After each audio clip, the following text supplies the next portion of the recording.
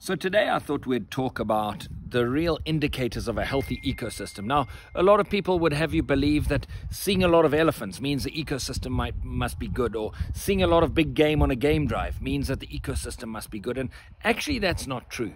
Those are animals that have got something called behavioral plasticity. Plasticity means that their behavior is very variable. So you can take a lion and you can put in the Serengeti Plains and he's going to thrive. You can put him in a very dry area like Namibia and he's going to do very well. You can put him in a moderate area like Kruger National Park and he's also going to do very well. So the same species can adjust itself to many different habitats and environments. And the same thing goes for elephant.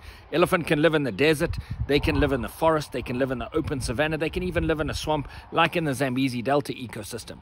So really, they're not really indicators of a healthy environment. And seeing lots of animals doesn't indicate that your environment is healthy. Seeing an enormous biodiversity of the small things, that's where the indicators are. And so if you want to see if an environment is healthy, you've really got to see and look and ask yourself, what is the butterfly diversity? What are the bugs like? How's the frogs in the water? What are the tiny little fish that exist in the waterways? Because those are the animals that have zero plasticity, zero behavioral plasticity. They've got to have very specific environmentals in order to thrive and survive. And so really, if an ecosystem is too dry or a particular plant is getting damaged, you'll find that the butterfly population loses a bit of diversity.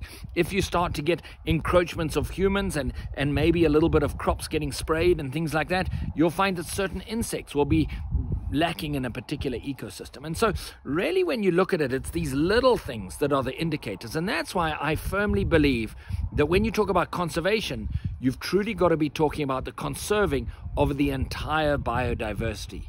Because going on a game drive and just seeing lots of animals does not mean that the ecosystem is healthy.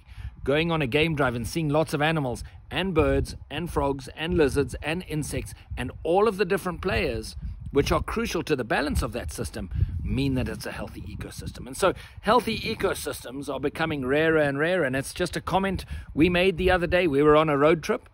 And as kids, you could never do a road trip during the rainy season without having to stop multiple times to wipe the windscreen because there were so many bugs.